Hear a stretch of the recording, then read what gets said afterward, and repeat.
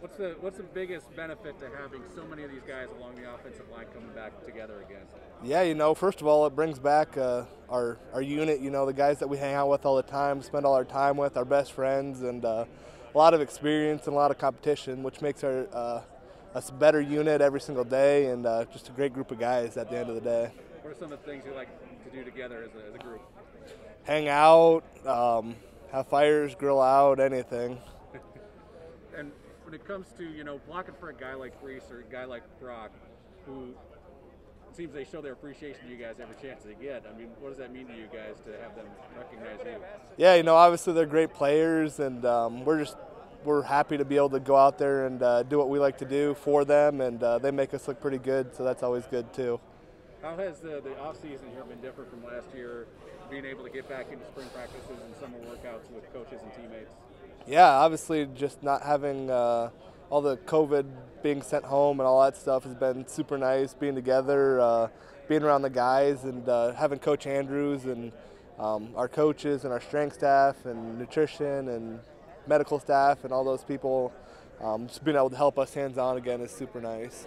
Have you guys spent much time in this new facility yet?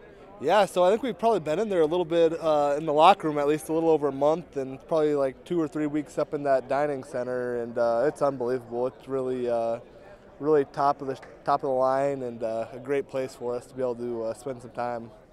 I'm sure it's exactly what you imagined when you were out here selling programs and all that. Yeah, absolutely. Every Iowa State fan obviously knows the loyalty that we have and all that stuff. So it's great to see that turn into some success.